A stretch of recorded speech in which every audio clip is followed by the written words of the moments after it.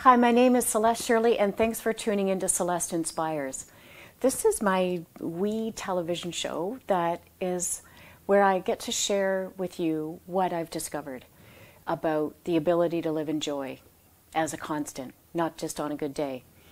I want to redefine joy again because joy is not happiness. It is happiness when it's happiness. It's that joy is a steadiness that you experience when you directly live, when you directly experience your life. That means that whatever emotion you're experiencing is guiding you. It's giving you information so that when you feel angry, you know to draw a boundary. That when you feel sad, you feel loss and you need to be gentle with yourself. That when you feel anxious, that you feel uncertain and you don't know what to do, maybe you need to ask for help, or you need to postpone if you can, or you need to figure out how to take care of yourself in that moment. Every emotion and joy is helping you.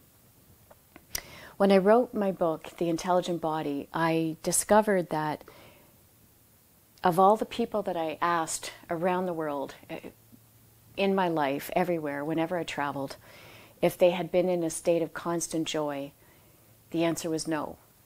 I was really surprised because I didn't consider myself to be in a heightened level of consciousness. I didn't think I had a highly developed mind that was living in a different way. I thought that we could all experience joy constantly.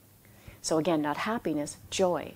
So a steady ability to experience your life directly without it feeling right or wrong, just you experience it.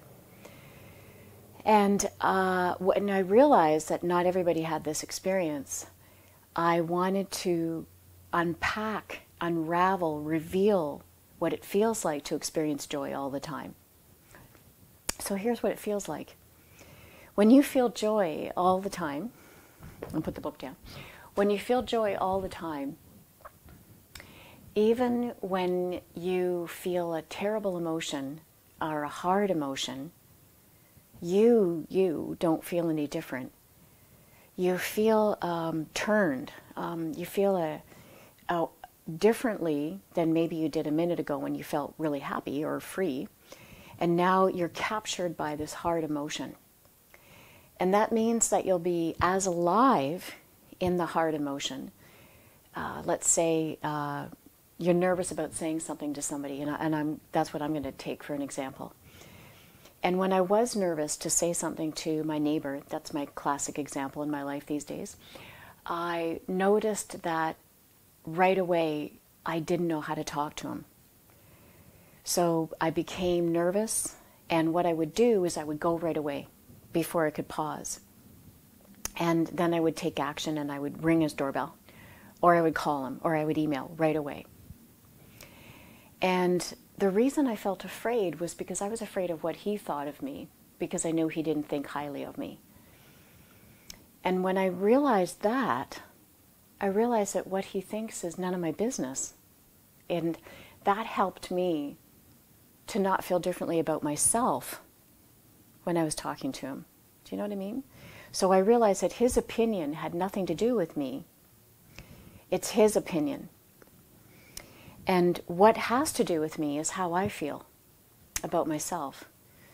So I can feel afraid to talk to somebody like my neighbor, and that shows me that I don't like mean people. That's healthy. It shows me that when I deal with somebody that's angry, I feel scared, which I kind of feel happy about. I feel better feeling scared than I do feeling angry, for example. So if I'm dealing with somebody who's angry, I feel more relaxed if I'm not more relaxed, but I'd rather feel scared than angry. In other words, I'd rather not. I like that I feel scared. I am a nervous person. And knowing that has helped me to realize how to address conflict, how to address difficult people, mean people, in my perspective. And that has helped me to be more of who I am. And realize I do get scared, I do get anxious. And that's a healthy understanding, self-understanding.